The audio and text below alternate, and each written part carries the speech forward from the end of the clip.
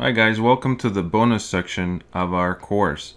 In this bonus section, I would like to show you another way to add a reference image to zBrush, which sometimes could be much better than actually going through the draw button using the front or any of these settings here. So another way of doing it would be to simply go to your texture, then click import, then navigate to your reference image.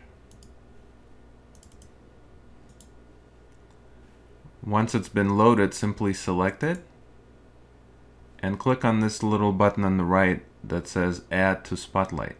Once you do that, you will see the huge image show up on your screen, so you can just hide everything else. And then using this button right here, you can scale it up and down. So maybe something like this. And you can simply click and drag, maybe place it in the corner. And once you're happy with the size of it, you can just simply click this button right next to it called Pin Spotlight.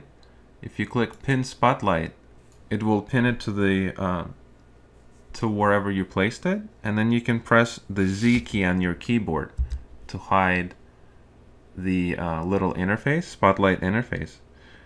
And at any point in time, as you're modeling, so for example, now if I grab any one of the primitives and just draw it on the screen, press edit to begin modeling, and let's turn our floor on. As you can see, the image will always stay in the top left corner wherever you pinned it, regardless of what the angle of the mesh is, or it doesn't matter what you do on the screen, it will always be pinned right here. So that could be another useful way of actually using our reference image. So at any point in time, if you wanted to hide it, you press Shift Z.